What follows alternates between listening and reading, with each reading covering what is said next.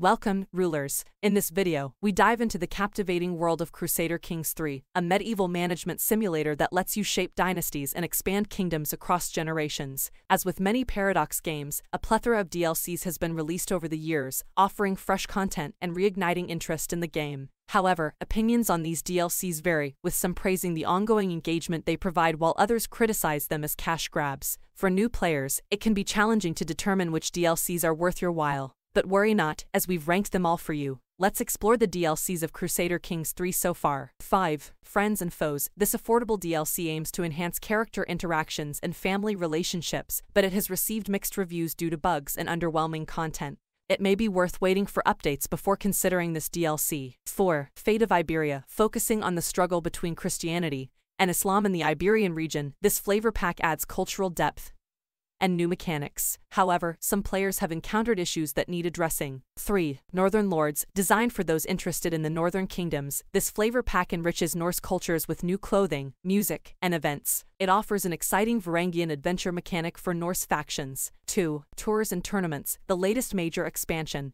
This DLC introduces a range of activities such as tournaments, feasts, and pilgrimages. Engaging events and interactions enhance the immersive experience of character life. 1. Royal Court. Undoubtedly the most substantial DLC, Royal Court adds court mechanics, animations, and a host of new dilemmas and events. Holding court and displaying artifacts make this expansion a must-have for newer players. Whether you choose to embark on royal adventures, navigate political intrigues, or pursue grand conquests, Crusader Kings 3 and its DLCs offer a rich and immersive experience. Make sure to check out our rankings and decide which DLCs suit your noble ambitions.